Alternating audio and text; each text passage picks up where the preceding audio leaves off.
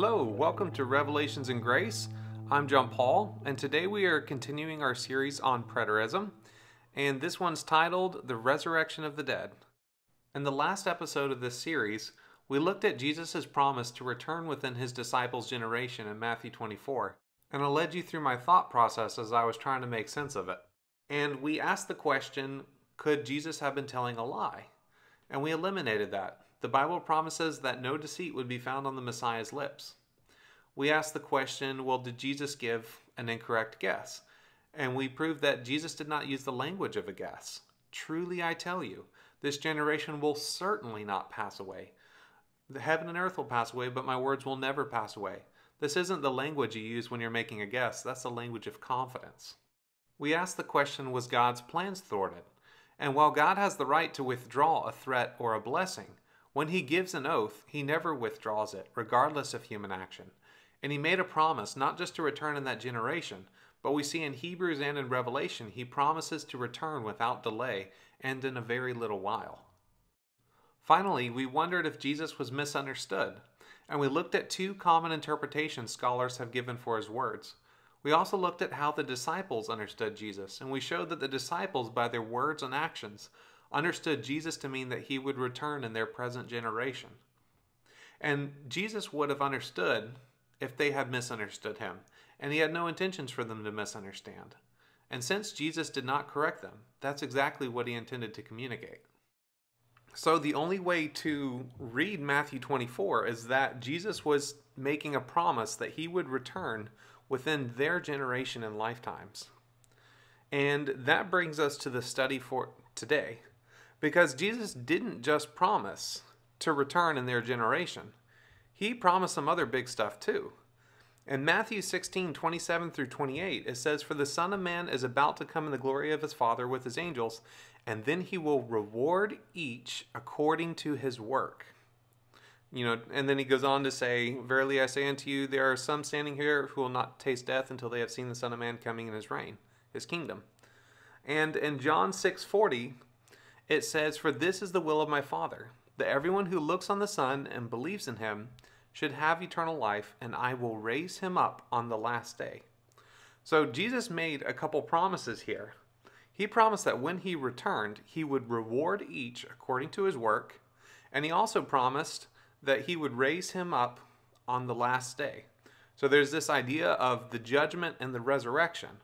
Well, those are two big topics, and the disciples understood those topics as having been included in the promise of what he would do in that generation. If you look at 2 Timothy 4:1, Paul says, "I do fully testify then before God and the Lord Jesus Christ, who is about to judge the living and the dead at his manifestation and reign." Jesus was about to come back and judge the living and the dead when he arrived. And that's that Greek word mello, the about to, which everywhere else in the New Testament is supposed to be translated about to, and is for non-end times verses, but for some reason translators have left out that word about to for the end times verses, not understanding how to make sense of it. Also in 1 Thessalonians 4:16 it says, "For the Lord himself will descend from heaven with a cry of command, with the voice of an archangel, and with the sound of the trumpet of God, and the dead in Christ will rise first." Here's the idea that when Christ comes back, the dead who have been waiting in their graves for him will come out of their graves and be resurrected. And in 1 Corinthians 15:23 it says, "But there is an order to this resurrection.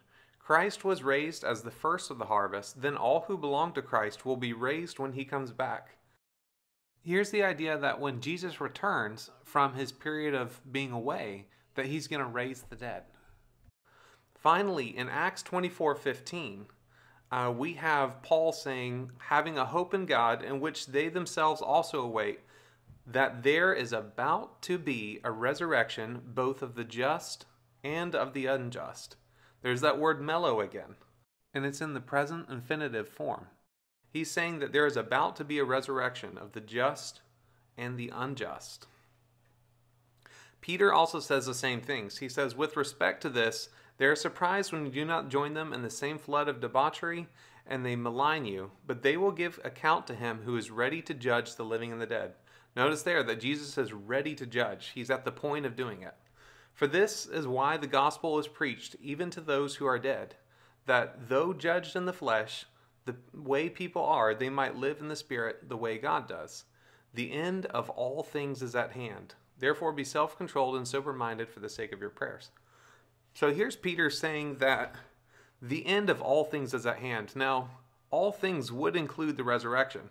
It includes the judgment which he was ready to perform and the resurrection. Those two ideas are inseparable. The idea that the dead will come out of their graves, they'll receive a judgment, and then they'll either go on to the lake of fire or to heaven. So you have this idea where the disciples are all saying, when Jesus comes back, he's going to raise the dead. But that raises the ante of this, because Jesus promised to return in that generation. So if Jesus promised that he would return in that generation, and we've realized we can't get around that, and he promised to raise the dead when he came back, well, then that means the dead are going to be raised in that generation. So that's hard to accept. I mean, what do we do with that? What I don't want to do is jump to the conclusion that this resurrection didn't happen, and so Jesus was a false prophet and Christianity is false, right? We don't want to just jump to that. Jesus obviously made a promise here, and the disciples understood that promise under the inspiration of the Holy Spirit to mean that the resurrection would happen. So we have to do some work now. We got to do some study of figuring out, okay, well, how could this have been fulfilled? I was dealing with this question a few years ago, probably about 3 years ago, when I started piecing together preterism, and I thought, this is an impossible conundrum. How are we going to get through this? And I felt like the Lord offered me some help at that time to help put things together in a way that answers the problem. But it challenges some key understandings we have of how we perceive the resurrection. You know, when we picture dead bodies coming out of the ground and reigning on earth forever and ever with immortal bodies, you know, we picture this zombie-like apocalypse where everyone, you know, comes out of the dirt and they're like living on earth forever. But if that's true, you got to ask, well, where are they now? I mean, obviously, we don't have 2,000-year-old people wandering around the earth. So what happened to them? So it turns out that this idea of the resurrection might not be what it preaches in the Bible. There might be another way of understanding the resurrection that can actually do justice to the text and we could imagine has been fulfilled. But we're going to go through and challenge 3 key assumptions about what this resurrection would be like before we can do that. So the first of them is that we're not meant to live on earth forever. You know, God didn't have a plan that when we come out of our graves, we're going to be wandering the earth forever. He planned for us to come to heaven with him. He wants us to be in heaven forever. You know, a lot of people think that heaven is like a temporary waiting place until the resurrection comes, that when we die today, we go to heaven, and then sometime in the distant future, when Jesus returns, we'll come out of heaven and back to earth in new physical bodies. But that's not how the Bible describes it. We're meant for heaven. John 14:2-3 says, "In my Father's house are many rooms. If it were not so, would I have told you that I go to prepare a place for you? And if I go and prepare a place for you, I will come again and will take you to myself, that where I am you may be also." Here Jesus is talking about a second coming. He's going to go away to his Father's house.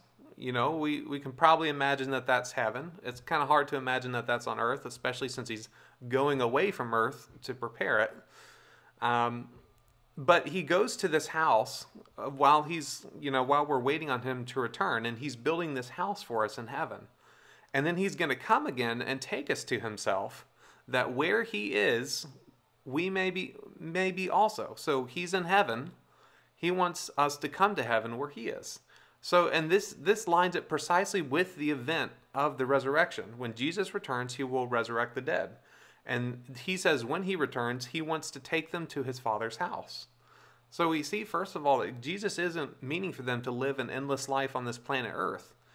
In the resurrection, he's wanting to take them up to heaven. In Philippians 3:20, it says, "But our citizenship is in heaven, and from it we await our Savior, the Lord Jesus Christ. So Jesus is in heaven. Our citizenship is there. We're not meant to be citizens of earth forever. We're meant to ultimately live in heaven. In 2 Corinthians 5:1, it says, "For we know that if the tent that is our earthly home is destroyed, we have a building from God, a house not made with hands, eternal in the heavens." 1 Peter, before I go on, notice that house is eternal. You know, this isn't a temporary house that's going to sustain us until the resurrection. This is the eternal house he's made for us in the heavens. 1 Peter 1:4, he's provided an inheritance that is imperishable, undefiled, and unfading, kept in heaven for you. John 17:14, I have given them your word, and the world has hated them because they are not of the world, just as I am not of the world. While it's true that God has a purpose and a plan for us here on earth, and that we get to partner with him and spread his kingdom and make earth a little more like heaven, the sense I get from these scriptures is that ultimately we're going to end up in heaven. And that brings us to our second assumption. What happened to the disciples before the resurrection? Right? Because if Jesus was busy preparing a place for them in his Father's house while he was away, and if the disciples died while they were waiting on Jesus to prepare these rooms, did they go up to heaven before it was finished? Or what happened? Well, and this is something that's a little less known in church circles, but in the Old Testament, when people would die, they would go to a place called Sheol or Hades. It was kind of described as the underworld of the earth, but it's described as a place of no consciousness, a place where the dead are asleep. And this idea is kind of that, you know, our spirits are meant to have a body, to have consciousness and to function. And the idea is that when your earthly body dies, that spirit has no way to be conscious. And so it goes into a sleeping state in a place called Sheol or Hades. And while it's in this place, it's waiting for a new body. And so this idea that there's going to be a resurrection is this promise that that spirit is going to receive a new body, a new spiritual body, not an earthly fleshly body, but a spiritual body, so that it can regain consciousness and go into heaven to enjoy these rooms that Jesus has prepared for us. So there's this idea of this temporary waiting place, and that's Hades or Sheol. They're the same place. In Psalms 16:10, it's quoting from David, and he calls it Hades. In Acts 2:31, he's quoting from David in Psalms, and he describes it as Hades, whereas Psalm 16:10 describes it as Sheol. So, and what I can do to prove this is if you look at Revelation 20, when the resurrection, the great white throne judgment is happening, where are the dead being resurrected from? Are they coming out of their peaceful homes in heaven to a new life on earth and new bodies? No, it says the dead were judged according to what they had done, as recorded in the books. The sea gave up the dead that were in it, and death and Hades gave up the dead that were in them. And each person was judged according to what they had done. It doesn't say death and heaven gave up the dead that were in them. It says death and Hades gave up the dead that were in them. The people who were waiting for the resurrection were waiting in Hades. Well, 1 Corinthians 15 says much the same thing. In verses 52 through 57, Paul says, in a moment, in the twinkling of an eye, at the last trumpet, for the trumpet will sound, and the dead will be raised incorruptible, and we will be changed. For this corruptible must put on incorruption, and this mortal must put on immortality. But when this corruptible will have put on incorruption, and this mortal will have put on immortality, then what is written will happen. Death is swallowed up in victory. Death, where is your sting? Hades, where is your victory? The sting of death is sin, and the power of sin is the law. But thanks be to God who gives us the victory through our Lord Jesus Christ. Now, what is Paul quoting from there? He's quoting from Hosea 13:14. I will ransom them from the power of Sheol. I shall redeem them from death. O death, where are your plagues? O Sheol, where is your sting? Compassion is hidden from my eyes. So Paul is describing this future resurrection that he's so excited about coming, that there's going to be a trumpet blast. And when it comes, the dead will be raised with incorruptible bodies, and they'll be rescued from their from death. And this place where they're being held is called Hades. It's called Sheol. They're not being rescued from a peaceful life in heaven back to a new life on earth. No, they're being rescued from this kind of, underworld. So, and that leads us to the third assumption we're going to challenge, which is what kind of body will we have in the resurrection? Right? Because we imagine when the scripture says we're going to have new bodies, and he's going to give us a new body. And when we read things like, let me find the verse real quick. Verses like Philippians 3:21, where it says, who will transform our lowly body to be like his glorious body, talking about Jesus' resurrected body. We think to ourselves, wow, our body is going to be like the body that Jesus had when he was raised from the dead. And of course, it was tangible, physical. People could see him and touch him. So, of course, we're going to have these kind of tangible bodies. So if that's the case, then at least we should have a moment in history where thousands of people come out of their graves, at least for a minute, before they go on to heaven, and we all see them, right? And so, Paul is asked basically the same question in 1 Corinthians 15. In verse 35, it says, but someone will ask, how are the dead raised? With what kind of body will they come? So who's ever asking this question is wondering, like, okay, what kind of a body are they going to have? Are they going to look just like they did before? Is it going to be made up of the same kind of flesh with blood and bones and stuff? Is it going to be the same? And Paul's answer is, okay, so I'm jumping around the place a little bit here. Okay, in 1 Corinthians 15, verses 44 and 49, he says, it is sown a natural body, and it is raised a spiritual body. It's like a seed. Our natural earthly body dies, but when we get raised up in the resurrection, we receive not an earthly natural body, but a spiritual body. And it says in verse 49, and just as we have borne the image of the earthly man, so shall we bear the image of the heavenly man. Okay, so we got two adjectives here. We got a spiritual body and we got a heavenly man. If you look at 2 Corinthians 5, verses 1 through 3, it's also talking about the resurrection. If you have to step back into chapter 4 to see that context, but in chapter 5, he's continuing with that context, and he says, we will have a house in heaven, an eternal body made for us by God himself. We long to put on our heavenly bodies like new clothing. We will put on our heavenly bodies. We will not be spirits without bodies. When people imagine us being in heaven, sometimes they imagine us being like these translucent ghosts who are floating around, just spirits floating around in heaven. I don't believe that's the picture that that Paul had of what the afterlife was like. He didn't picture heaven being like translucent ghosts floating around. He pictured tangible stuff. He pictured the bodies of the angels. Now, in Matthew 22:30, Jesus says, at the resurrection, people will neither marry nor be given in marriage. They will be like the angels in heaven. Now, this is something I want to point out because we know that angels are primarily invisible, right? They're primarily invisible, but on certain occasions, they can become tangible, they can become visible, or some form in between. You remember the two angels in Sodom and Gomorrah and how they ate dinner with Lot and his family? And do you remember, God walking with Abraham? And do you remember, like when God spoke about his son being baptized and his voice sounded like thunder? Or when Elijah saw the armies of angels in heaven?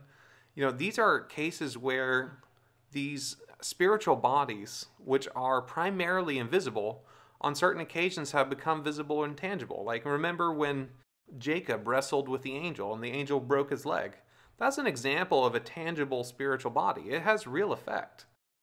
There's this idea that in heaven, they're not just a bunch of invisible spirits floating around. They're visible, they're tangible. They're just not tangible to us on earth all the time. They can be if they're allowed or if they want to be or if we're allowed to see them. But for the most part, they're invisible to us. And we can even explain Jesus this way. Jesus had a new spiritual body. It was tangible. I mean, Thomas put his hand in the side of Jesus and saw his wounds and everything. But that same body is now up in heaven. It floated up to heaven and is invisible to us today. That same tangible body that was supposedly touchable.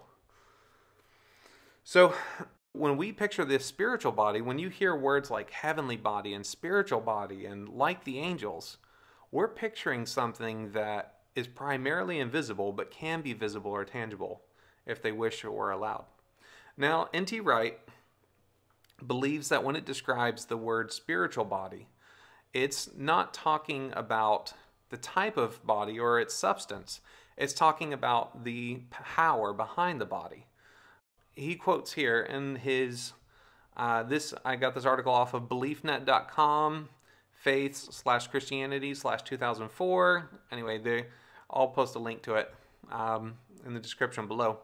But he says, a lot of scholars seem to look at the Pauline phrase, which is in Greek, is pneumatic body, and in English is spiritual body. And they seem to think the resurrection won't be physical at all. The word spiritual in Corinthians 1:15 and 1 Corinthians 15 comes from the Greek pneuma, but the word is pneumaktikos. Greek adjectives that end in kos do not describe the substance out of which something is made. They describe the force that is animating the thing in question. It's the difference between saying on the one hand, is this a wooden ship or a steel ship, and saying on the other hand, is this a nuclear-powered ship or a steam-powered ship? And the sort of adjective is of the latter type. It's a spirit-powered body, but it's still a ship. And so he goes on to argue that we're going to have physical, tangible bodies. And you know, I don't disagree with this necessarily. What's interesting is that it doesn't necessarily answer the question Paul's being asked. He's not being asked who's going to give life to the dead, right? I think he assumed that everyone knew that it was the Holy Spirit who was going to give life to the dead. What they didn't know was what kind of substance these bodies would have. That's what they're being asked. That's what Paul's being asked. You know, what kind of body will we have?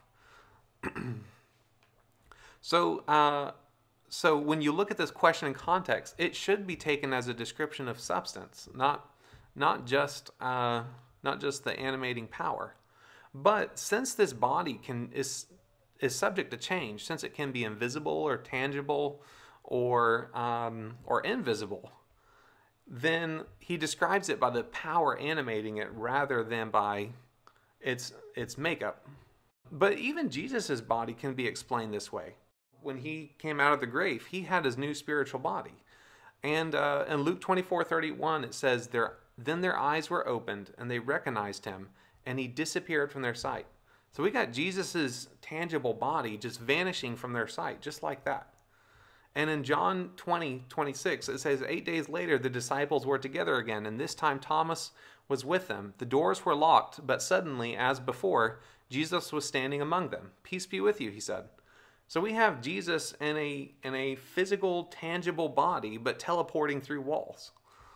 And then we got Luke 24:37-39, and it says, they were startled and frightened, thinking they saw a ghost. I mean, obviously, if you got someone teleporting through walls and disappearing in front of your sight, you might think they're a ghost. But he said to them, why are you troubled, and why do doubts rise in your minds? Look at my hands and my feet. It is I myself. Touch me and see me. A ghost does not have flesh and bones, as you see I have. So Jesus' new spiritual body had flesh and bones. They could touch it, but it could also turn invisible, and it could also teleport, and it could also go up to heaven and be invisible to us today. And, you know, it is true. Philippians 3:21 says that our lowly bodies will be transformed to be like Christ's glorious body. And I don't have a problem with that. He can have a spiritual, heavenly body like the angels, and it be tangible with flesh and blood, but also be invisible and intangible if he wants. And that's the way our bodies are going to be too. So then the conclusion this brings us to is, one, that in the resurrection, we're ultimately meant to head up to heaven, not live on earth forever. Two, in the meantime, the disciples had to wait in Sheol or Hades until that happened. And three, when they got their bodies, those new spiritual bodies could be tangible, invisible, or some state in between. And this brings us to how we can interpret the resurrection. The resurrection has a possibility of being invisible, visible, or some state in between. What's really interesting is we have an event described by 3 different people in history that seems to describe just such a resurrection. I'm going to quote from Daniel Maurice, who is the author of revelationsrevolutions.com, and he has a quote from this in one of his articles. It says, in AD 66, when the Jewish revolt began, Nero Caesar was in Greece building a canal. Concerning the construction of this waterway, Cassius Dio writes, when the first workers touched the earth, blood spouted from it. Groans and bellowings were heard, and many phantoms appeared. Nero himself thereupon grasped a mattock, and by throwing up some of the soil, fairly compelled the rest of them to imitate him. That's in Cassius Dio, Roman History, 63:16. In recording this same event, Suetonius indicates that as Nero broke the ground, the sound of a trumpet was heard.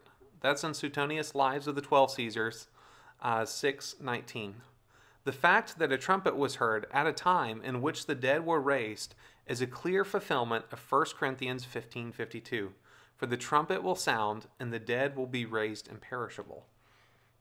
This is monumental. We have a period in history where, and if you don't know the significance of 66 AD, this is the year that Josephus, Tacitus, and other historians saw visions of armies of flaming chariots and angels in the clouds coming against Jerusalem. And one person even describes a large figure in the front of it. So this is when most preterists imagine that Jesus returned. I know there are preterists out there who say that there was no historical fulfillment. It was all symbolic in the destruction of Jerusalem. I personally believe that it wasn't merely symbolic. Jesus literally returned. He was visible to the people. And in AD 66, that as he's appearing on the clouds, in another part of town, this event is going on. These spirits are raising out of the ground, and there's this sound of this trumpet blast. And there's this idea that the resurrection is happening. So Josephus also records the event of Jesus coming in the clouds. I'm going to read the whole thing. So Josephus was a Jewish historian. He was a general, and he got captured by the Romans, and he ended up writing an historical account of the things he witnessed in the war. So this is from Antiquities of the Jews, books 17 through 20, the life of Flavius Josephus. It says, besides these signs, a few days after that feast, on the 21st day of the month Artemisius, a certain prodigious and incredible phenomenon appeared. I suppose the account of it would seem to be a fable, were it not related by those that saw it, and were not the events that followed it of so considerable nature as to deserve such signals. For before the sun setting, chariots and troops of soldiers in their armor were seen running about among the clouds and surrounding of cities. Moreover, at that feast which we call Pentecost, as the priests were going by night into the inner court of the temple, as their custom was, to perform their sacred administrations, they said that, in the first place, they felt a quaking, and heard a great noise, and after that they heard the sound of a great multitude saying, let us remove hence. When you get the idea of quaking, I'm imagining the sound of bodies coming out of the ground. They're shaking the earth as they're doing this, and now they're saying, let's remove hence, and this huge multitude in the middle of the night it gets swept away. Tacitus, who was a Roman historian, writes about the same event in 66. Now, he was a Roman general and historian, and I believe he was a senator too. And he was very skeptical of religions. His job was to oversee religions and keep them in check in Rome. But he was known to be very factual in his works. Well, he saw the same event that Josephus does. He says prodigies had occurred, but their expiation by the offering of victims of solemn vows is held to be unlawful by a nation which is a slave of superstition and the enemy of true beliefs. In the sky appeared a vision of armies in conflict, of glittering armor. A sudden lightning flash from the clouds lit up the temple.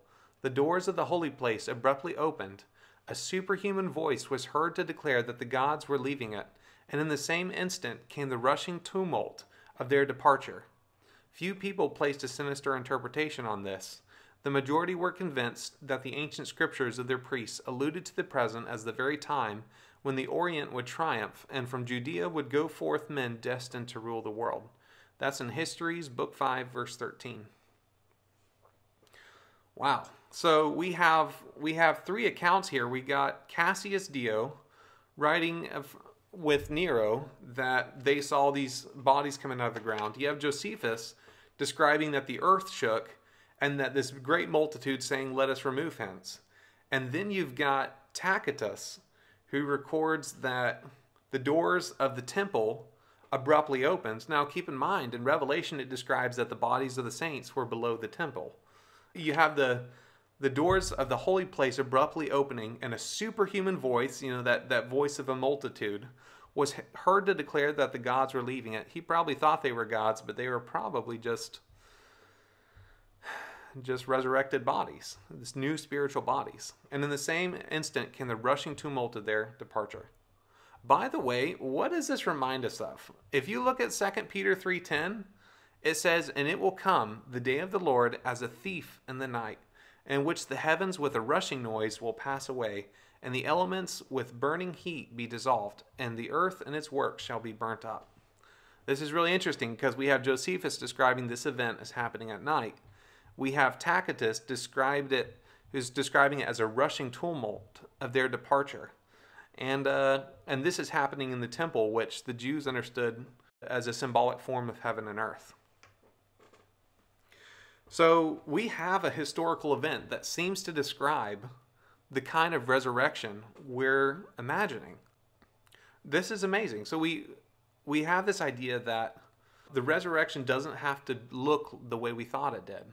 We weren't meant to live on earth forever. We were meant to live on heaven. We weren't going to be waiting in heaven until we get new bodies on earth. We were going to be waiting in Hades or Sheol until the heavens open up, and then we get our new spiritual bodies and go to heaven. The final idea is that we don't have bodies that are 100% visible and tangible all the time and can never be anything else. We have our spiritual bodies are going to be capable of being invisible, tangible, or in between, and this allows these kind of events to line up with such a description. The thing that's discouraging is when people say that the resurrection hasn't happened. That's indirectly saying that when we die, we have to wait in Sheol or Hades. And N.T. Wright hints at this several times. If you were to ask him, where do the dead go? He's not going to directly say we go to heaven, because he sees verses like this and he's like, well, it looks like the New Testament says they're still waiting in Hades or Sheol. And of course, that's a little uncomfortable to say, so I don't think he outright spells it out super clearly. But this is good news, because if the resurrection has happened, then Sheol is done with. According to Revelation 20, Sheol and Hades were thrown into the lake of fire after the saints came out and received their new spiritual bodies and went into the kingdom of heaven and heaven for eternity. And Revelation 14:13 describes what happens to us today when we die. "And I heard a voice from heaven saying, 'Write this down. Blessed are those who die in the Lord from now on. Yes, says the Spirit, they are blessed indeed, for they will rest from their hard work, for their good deeds follow them.'" If you compare this to Ecclesiastes, you have Solomon basically saying there's no hope in the afterlife, for there is no memory or work or deed or anything like that. But this is saying that we'll be conscious. It's saying our good deeds will follow us and we'll rest from our hard work. This is kind of describing a very peaceful afterlife. So all in all, we have a reason to be very hopeful. We've believed as Christians growing up that we go to heaven when we die, and rightly so. We do go to heaven, and now we can prove it scripturally. That is what I wanted to share. Now, I know that imagining a resurrection that has happened is really difficult for a lot of people, and it was difficult for me.